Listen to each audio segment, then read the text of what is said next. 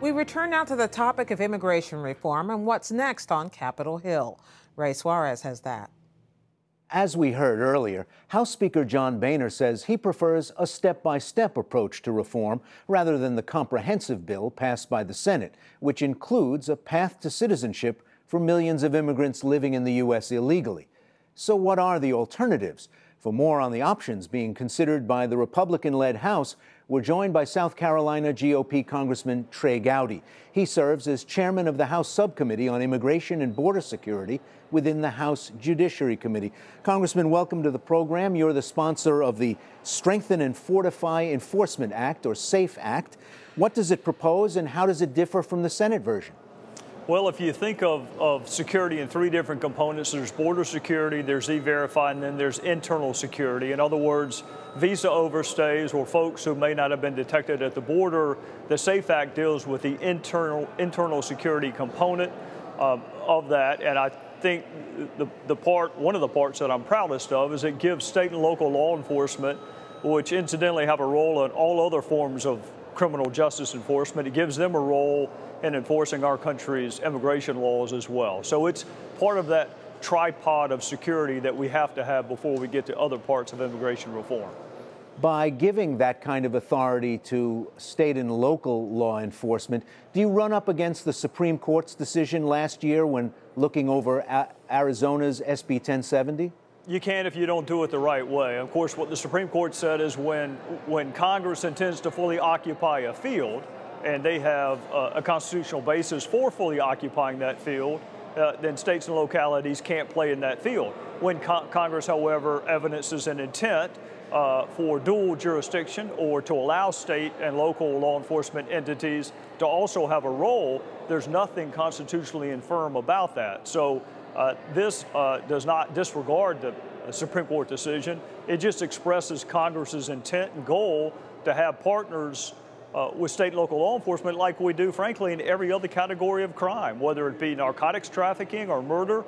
Look what happened in Boston. You had Boston City police officers working hand in glove with ATF and FBI. And if it's good enough for terrorism cases and child pornography cases and narcotics cases, I think it ought to be good enough for immigration cases. Well, your bill's intent is certainly clear when it comes to knowing who's in the country, when they got here, and when they leave. Does it allow for a path to citizenship?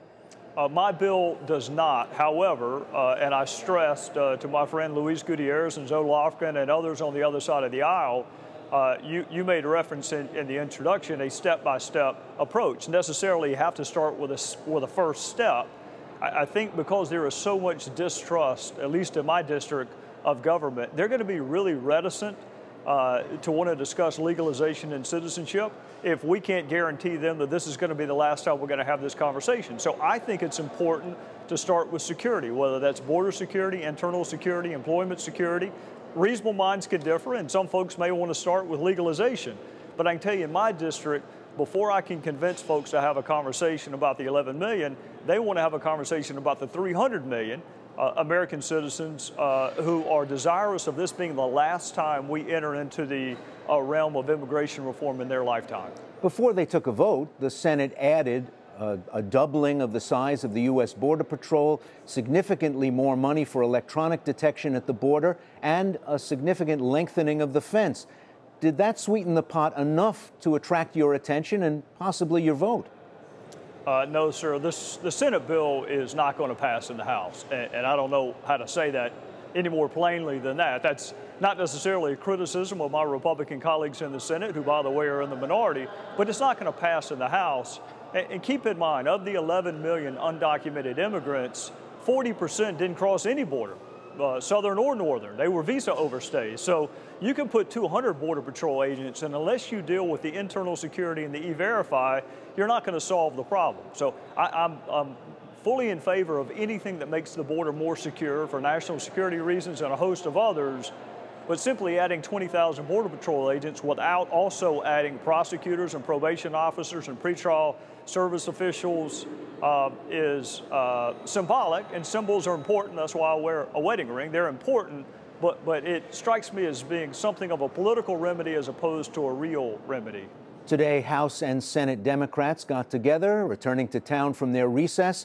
and they announced that they would not vote for any bill coming out of the House that didn't include a path to citizenship. Does that mean that this question is basically, for the moment, dead? I don't think so. You know, I always smile when I hear that. Immediate citizenship for 11 million aspiring undocumented immigrants. Surely to goodness, no one, not even Chuck Schumer, thinks that all 11 million desire citizenship. Polls indicate that as many as 40% would prefer just to have a legal working status as opposed to citizenship. Surely to goodness, Senator Schumer doesn't think all 11 million can pass a background check. There's not any group of 11 million in the United States, immigrant or otherwise, who all can pass a background check. So what I prefer to do is look at the 11 million in natural subgroups. You have what are called the dream children. I would think most people would advocate for an accelerated path to citizenship for children who, through no fault of their own, were brought here at an early age. I would have a shortened path to citizenship for those who serve in our armed services. And then you can have a sliding scale based on your years in the country and contributions you made to society. Again, I don't know anyone who would advocate that a person from Ecuador who has been here for 20 years and made serious contributions to our society should be on the same path to citizenship as someone from Ecuador who's been here for 20 days. So this notion that it's 11 million all at once before you do anything else is so overtly political and so transparently political. Surely to goodness, Senator Schumer doesn't really believe that. And if he does, then he's right. There won't be a bill. Congressman Trey Gowdy of South Carolina, thanks for joining us. Thank you. Appreciate it. We'll get a different view on immigration reform when we speak with Democratic Congressman Raul Grijalva later this week.